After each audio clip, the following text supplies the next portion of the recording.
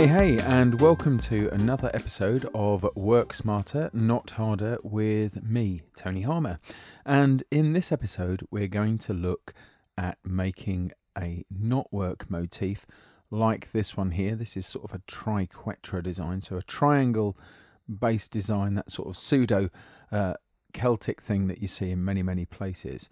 And you can really build out some beautiful ornate stuff with this, but this principle and technique that I'm going to show you will work for all of those. This one's nice and simple and easy to do. So let's get started. I'm going to create a new Illustrator document. I'm going to choose the art and illustration profile just there, and 960x560 is just fine for this. It really doesn't matter at what size it is at all. So I'll hit OK. Just there, and the first thing I'm going to do is tap L on my keyboard and draw an ellipse like so, because I'm old school like that. If you are working on a touch enabled device or you're working with a Wacom tablet, you might consider doing that with the shaper tool and, for example, drawing an ellipse like so. But for now, I'll just stick with what I've got here. So I want to cancel the fill that's on there first of all. If I look across at the toolbox on the left, you can see that the fill is in front and it's set to white. So I'm just going to hit the slash key there to remove that. And then I'm going to dial up the weight of the stroke just here. So I've just clicked inside this stroke box there and just bringing that up to what I want, which is around about 10 or 11 points. I think that's fine. Just going to hit return just to apply that value and pop back out to here. And hold down the Alt key now and drag a copy of this across. Now the smart guides are showing me that that's aligned, but of course if you might be more comfortable maybe if you hold down the Shift key as well, you can do whichever suits you. But you want a decent amount of overlap like so. Let me just scroll up a bit there so you can see all of what I've done. I'm then going to select one of these again and Alt drag a copy down here. And I want sort of more or less the same amount of overlap, and I should get that if the center of the circle kind of is around about aligned with the bottom of those strokes just there. There are very scientific, precise ways to do this. It's just I'm not doing them today. So I've selected all three things there, okay, and what I'm going to do now is I'm going to use the horizontal distribute centers, okay, there to align those things together.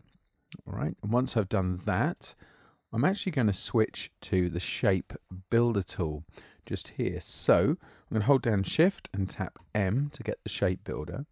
Then putting my finger down on the Alt key, I'm just going to drag across that shape and remove it, drag across this one and remove it, drag across this one and remove it. So you can see I've already got basically the Triquetra just there.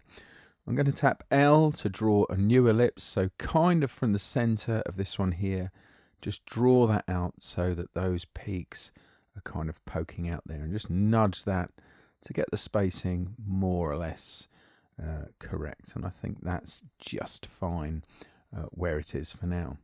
So once I've done that, I've got all of these things with their stroke on. I'm going to select those and then outline the stroke. So I'm going to hold down Command Alt and tap O. That's Alt Control if you're on the PC, and then they get outlined like so. Or if you've got the leisure of plenty of time, you could always go up to the Object menu, make your way down to Path, and then choose Outline Stroke from there. Of course, you might have to do that, but otherwise, then it makes more sense to kind of not do that and use shortcuts wherever possible. So I'm going to use another one now. I'm going to tap D to set these to the default just there, and then I'm going to click and dial those up. So I'm clicking in that box again just there, bringing those up to about half of the weight I had before. I'm just going to see if there's any benefit from putting the stroke to the outside. Maybe not. No, actually I'll leave it at its default there in the middle. Once I've done that, I need to outline those strokes again, so Alt Command O just to change that over like so. So just have a quick look at that. I'm just going to zoom in, make sure that everything's outlined. Groovy. That is perfect. So zoom out a little bit and go to that. Once I've done that, I'm going to change this now into a live paint group. Alt Command X is the fast way to do that. Alt Control X on the PC, And in the menu system, it's in Object, Live Paint, Make, just there like so. Now all I need to do is to tap K on my keyboard, which gets me the Live Paint bucket. And then all of the action here is between the left and right arrow keys on my keyboard, and that's just a switch between black and white there. What I'm seeing is the items inside of the first line of the swatches panel, but I only want these two at the moment. So I'm going to start off with black and then come up to some of these regions just here. So we'll start here, we'll go over first of all. So if we go over there by just dragging across those to do that, I'm going to hit the left arrow to bring white to the center and then just drag down across that. So very easy. So that was over and then under. So over again, just there, which means I now need to tap the right arrow key and just complete that little bit there. So over, under, over, under. That means this one goes over. So I'll do the black bits first because that's already selected.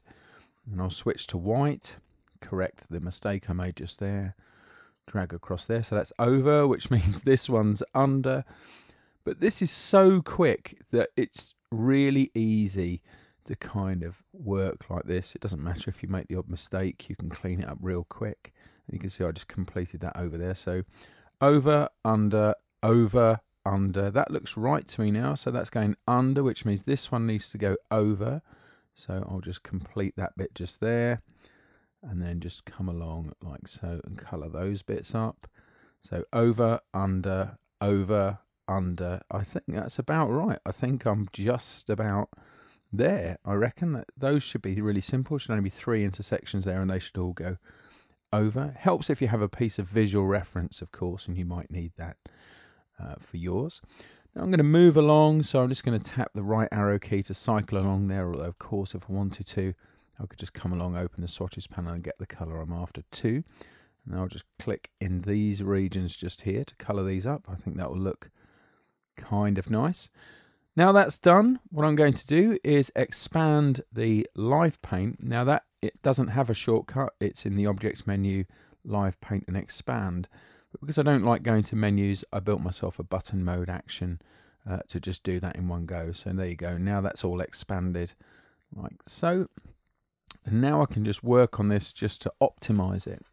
So the way I'm going to do that is I'm going to get my direct selection tool and I'm going to click. I clicked away to start off to deselect things. I'm going to click on the kind of black areas just here. So if I get that, and then I'm going to select the same fill color, which I could do by going to the select menu and choosing same and fill color. You can also use this button here sometimes if you've got that set up for fill color, but mine's set for all. So I'll just use my little button action here to select the same fill color. And then this is where I would use the shape modes there to unite those things to being one shape. I'll do the same thing with white, so I'll select the same fill color there and unite all of those things. And then I'll select the red here, again select the same fill color and unite all of those things as well. So there you go, that just optimizes what I've done there. And I could further optimize those. Some of those things have created quite a lot of points. Astute Graphics make an awesome tool called the Smart Remove Brush, and I'll just show you. Actually, if I use that over here to kind of complete this work. So here's my Smart Remove Brush tool in my Astute tools just here. Watch what happens if I just brush over that. You can see with just a few strokes it removes all of that stuff. The precision of the geometry is preserved. It really is a wonderful tool, and if you buy nothing else from Astute, of course you should because they make great kit, then definitely pick up that one because it just makes your life so much easier. So let's fit that now. So that's really good, I think, just there. I want to add a little bit more to it. So you'll see that in my original design just here, I've kind of got these set out nicely, almost like a patch. So what I'm going to do is I've got a group. So I'm going to add a new fill to that group. Hold down the Command key, hit the slash key. That adds you this new fill, like so. I'm going to change the fill color just there. So I'll use this sort of light brown color. And then I'm going to apply an effect to it and offset that a little bit. So let's just do offset path just there. I'll bring that down to maybe about 2 millimeters there. I think that's kind of a good thing. I'm going to change the mitering to rounded. I kind of like that it rounds that off there, and hit OK. So I've got that, but what I need to do is move that underneath the content group. So in my appearance panel, there's that fill with its little offset path effect, and I'll drag that down underneath the contents, and now I've got that there. Then I'm going to create a little dark key line around that. So I'm going to target this fill inside the appearance panel, and I'm going to hit this duplicate selected item button just there.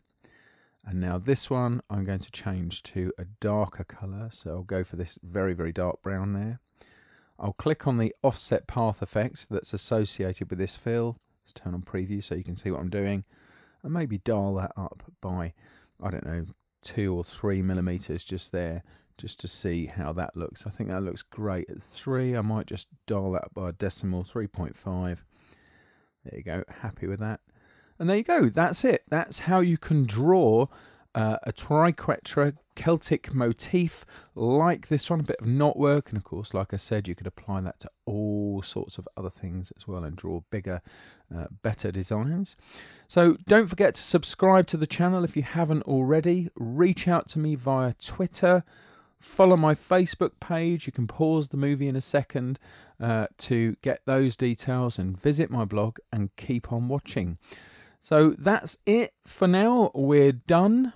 And so until next time, see ya.